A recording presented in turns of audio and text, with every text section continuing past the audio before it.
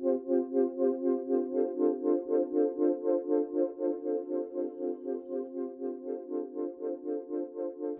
RNA interference is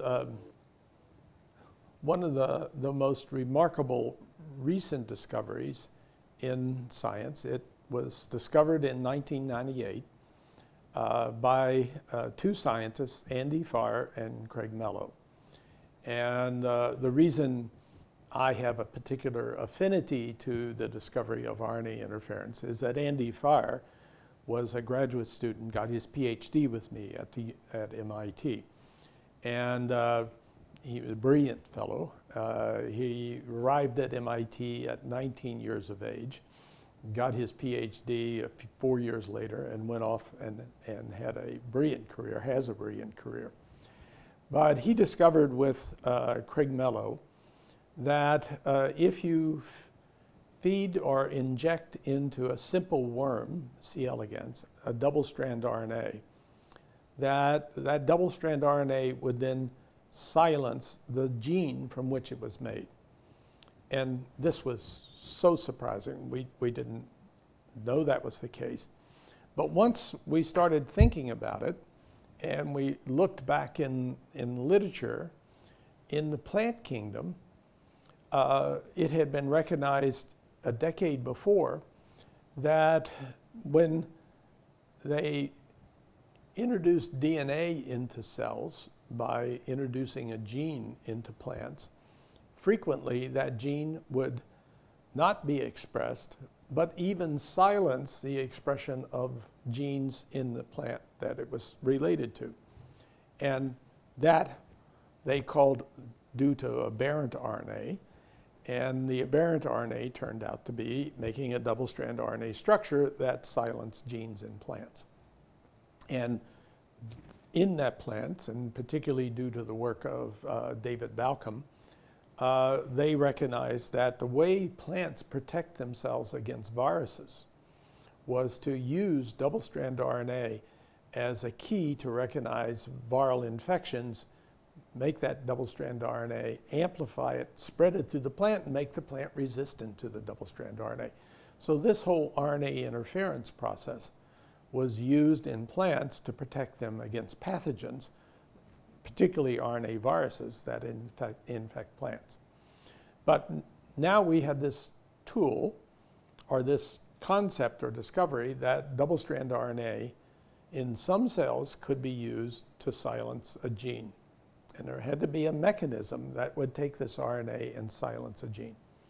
And then with David Bartel, Phil Zanemore, two postdocs at MIT, David Bartel, a faculty member, and myself, we started to see if we could devise a biochemical process where we could study this pathway between the double-strand RNA and what would silence a gene. And Tom Tuschl and Phil Zanemore set up the first experiment, and they added little double-strand RNA to a test tube reaction and saw that in that test tube reaction, it was inactivating the translation of a given messenger RNA. And that told us that we were reproducing in this test tube the reaction between double-strand RNA and an intermediate that paired to the message and destroyed the message. So we knew we had the reaction in a test tube, and then we started studying the reaction and trying to figure out what was the nature of that intermediate between the double-strand RNA. And it turned out to be in small RNAs, RNAs that are called small interfering RNAs.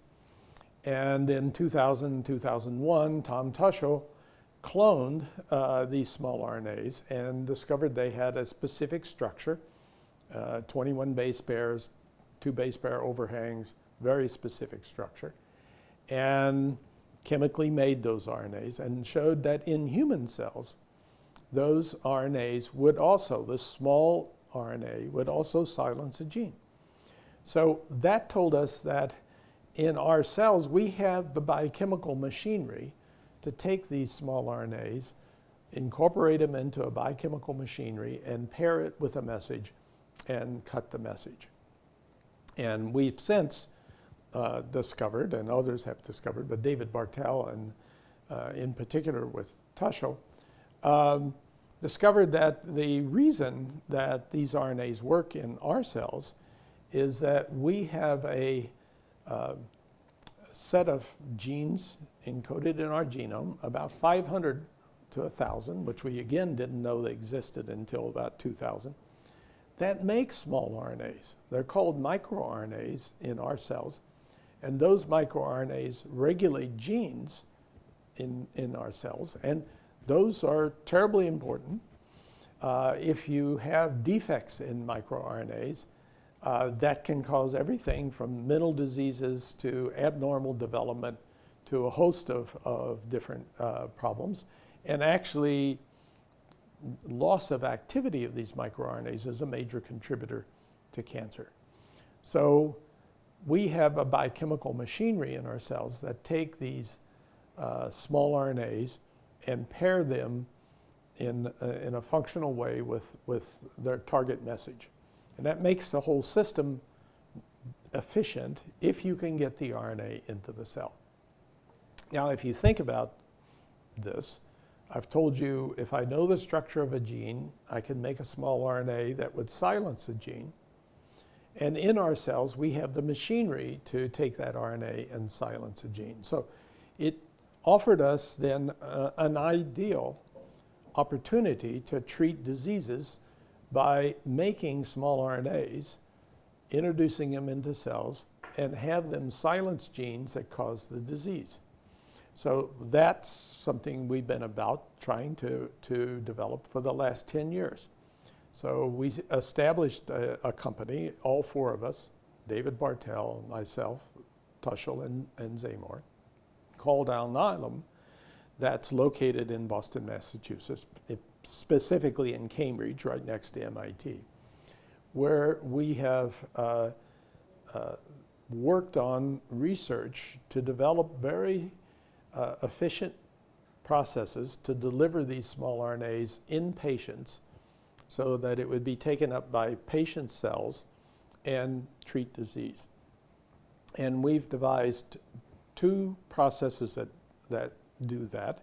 In one case, we incorporate the small RNAs into a lipid particle, a nanoparticle, a very small particle, that can pass through your blood system, pass out of the blood system to the cells, and be taken up by the cells. And the lipid surface of those particles fuse with the membranes of the cells and release the small RNAs into the cells. And we're in a clinical studies testing this process in to see if it's effective in treating a disease that causes cardiac failure and actually neuronal failure.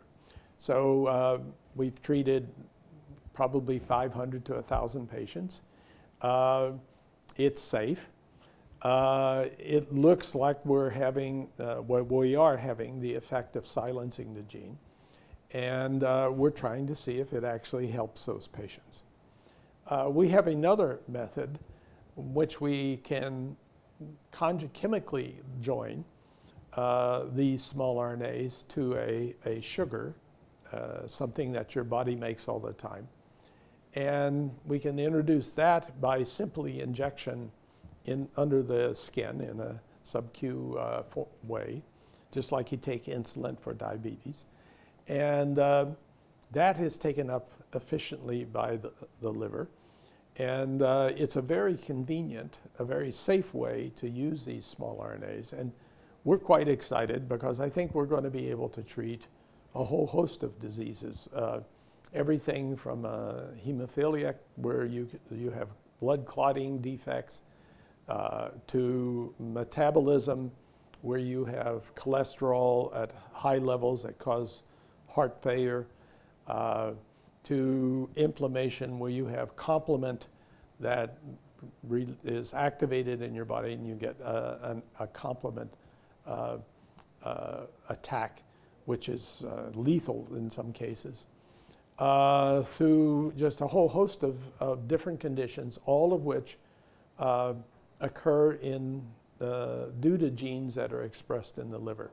So this whole process between the discovery in 1998 and now 2014, which is 16 years, is a very rapid adoption of a discovery in science, in life science.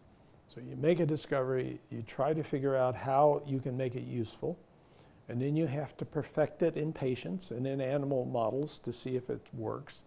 And then you have to go through clinical trials to show that you're actually impacting on the disease in the patient and making the patient better. And that whole process can take a decade or more. And we are fortunate that we have been able to obtain enough investment and relationships with pharmaceutical companies to be able to progress through all of that, to actually have a chance of changing how people are treated in diseases. And this is an ideal technology because as our genome is being sequenced and disease genes are being identified, we now have the ability to make a small RNA to a disease gene, and in doing that, treat the disease directly. So it's a very useful and it will be a very useful and a very effective way of treating human genetic diseases.